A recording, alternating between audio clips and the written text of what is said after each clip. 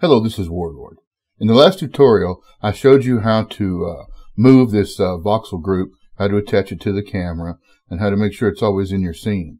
But since that time, user Brand468 has let us know that you can come over here and increase this 1,000 to 5,000, which really makes a huge difference. It means that we're not going to have to use the camera tracking and thing as much. It just depends on the size of your scene.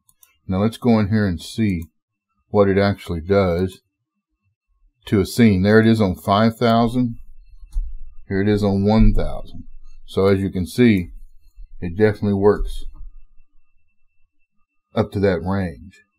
So I want to thank Brand468 for letting us know that this works. I hope this helps.